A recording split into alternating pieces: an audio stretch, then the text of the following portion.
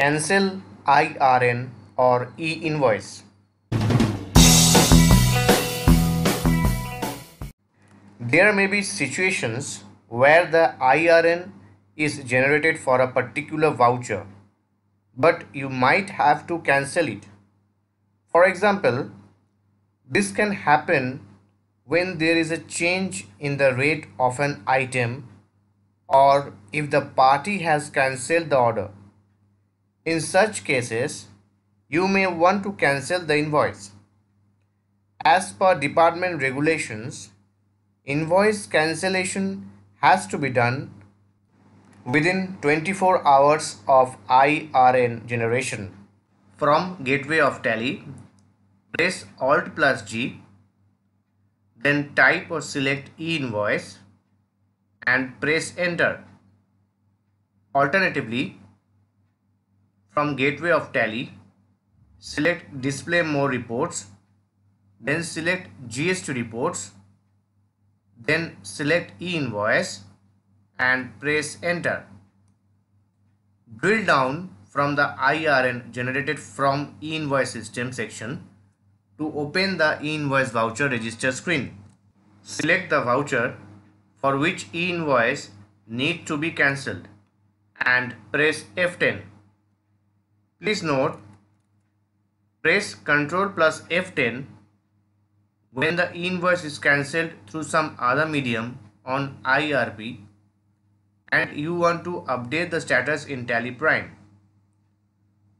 When you mark the IRN as cancelled, then this invoice will appear in the marked as IRN cancelled section under IRN cancelled instead of the for IRN cancellation section under pending. Now select the reason for cancellation and enter the remarks. As always, press Ctrl plus A to save the details. The voucher will move to the for IRN cancellation from the exchange menu. Press Alt plus Z, then select Send for E-Invoicing. The Send for E-Invoicing screen appears. You can view the transactions that are pending for generation and cancellation. Select the required transaction and press S to send the details. If you press S without selecting any transaction, then all the transactions will be sent for E-Invoicing. The following confirmation screen will appear with the number of transactions lined up for IRN generation and cancellation. Press Enter to continue.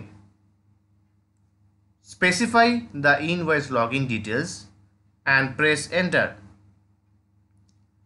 The exchange summary will appear after the cancellation is completed and you can view the number of E-Invoices that are cancelled. The voucher will move to the IRN cancelled from E-Invoice System section in the E-Invoice report. Even after cancellation, information like QR code and IRN details will be retained in the voucher for your reference in tallyprime.